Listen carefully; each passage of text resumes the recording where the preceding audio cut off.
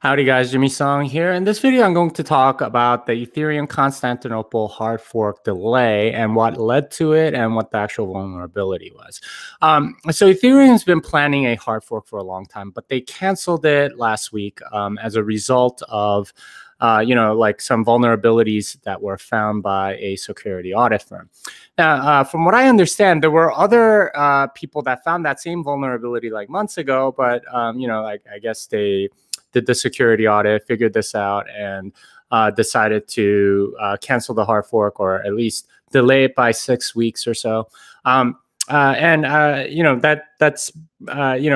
was in the works for a long time. I guess they couldn't fix it in time or something like that. But I wanted to talk about it because this particular attack was interesting. It's something called a reentry attack. And generally, if you can get into a smart contract, it should be very limited in what you can do. According to the security audit, you can enter that contract again, and that might allow you to do some nefarious things. In particular, maybe drain it of more money or repeated amounts of the same money or something like that. In which case, that would be horrible because then a lot of people would be losing money. And that's generally what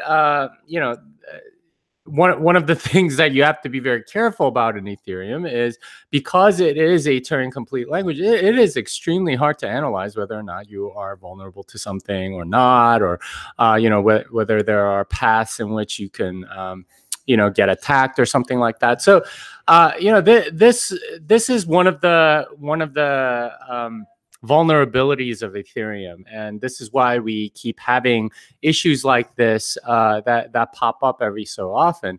Thank God they figured this out before the hard fork and not after, because if it was after, then it would have caused some significant damage, I think, to the ecosystem, or at least to a lot of the holders that had it in certain types of contracts that were vulnerable. Somebody might have figured something out. Maybe they would have had to do another bailout or something.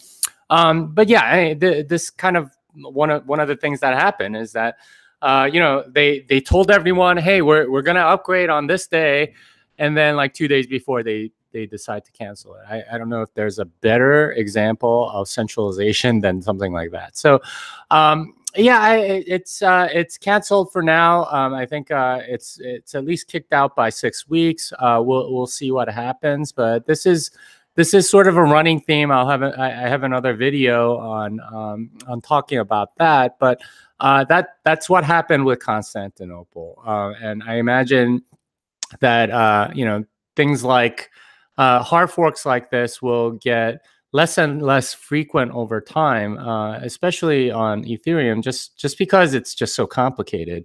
And the development power and the security audits that you need to do in order to at least be reasonably certain that you're not completely ruining the entire ecosystem is not cheap, given the architecture that they have. Hope that helps you. This song is